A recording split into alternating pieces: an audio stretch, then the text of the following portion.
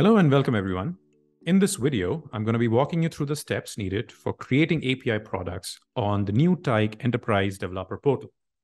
So let's get started. Before we begin, there are a few prerequisites that you should be aware of. First, you need a Tyk self-managed installation with a valid license key. Then you should have the Enterprise Developer Portal installed. And if you'd like to find out about how you can do that, feel free to watch some of our previous installation videos. Then you need to have the Tyk self-managed installation added as a provider in the developer portal. Over to the developer portal. Now, API products is really an easy way to offer bundles of APIs as products to external developers.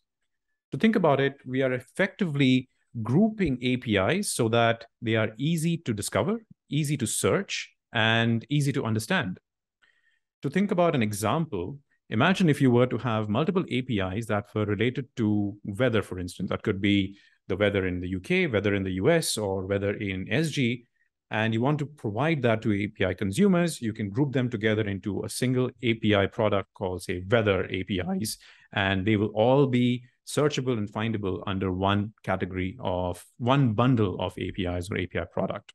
Similarly, you could do the same with user data or user information, where you might have basic user information as an API. You might have an API that provides user preferences. You might have information about user payment history, and you want to group them all together into a single user data API product, for instance. And that's how you would be presenting that information so that, once again, it is easy for the third-party developers or API consumers and partners to actually consume and find and discover the APIs that you have provided.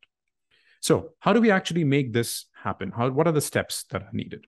So we're going to be using policies, which you should be familiar with if you have been using the Tyk platform before. So heading over to the Tyk dashboard, policies are available under the system management section to the left. I'm going to head on over. Now, in order for this to work, obviously you should have a few APIs that are created already or added to the Tyk platform, which I already have. So I'm going to go straight over to add a policy. And I'm going to pick my user info API. I'm going to be adding a few more: user purchase history. And I'm going to be adding user preferences. So 3 APIs inside this API product. The next step, quite an important step, is that under policy partitioning, under the global limits and quotas, you need to keep enforce access rights enabled and disable enforce usage quota and enforce rate limit. This is something that we'll be handling in plans, which I'll be covering in a future video.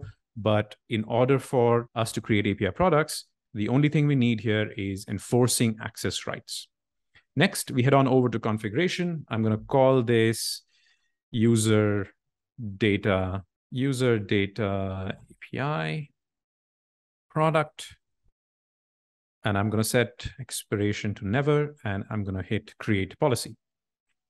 So while that is done, I'm going to head back over to my dev portal.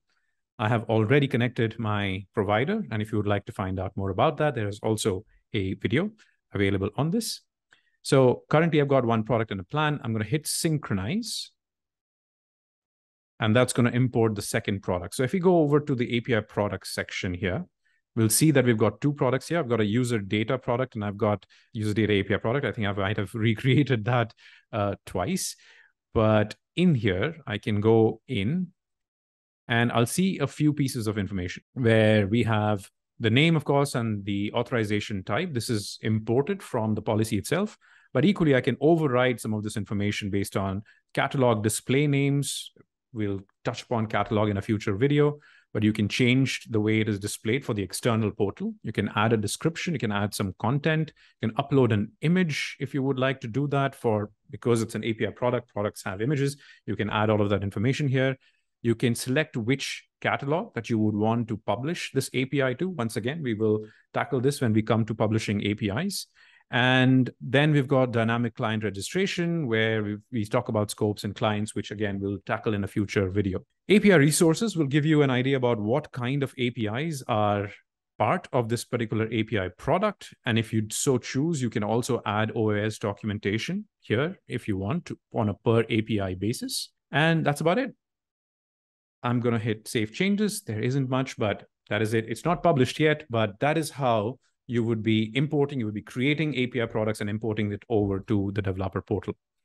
So hope that was helpful. If you want to find out more information, head on over to the Tyk documentation. And until next time, cheers and take care.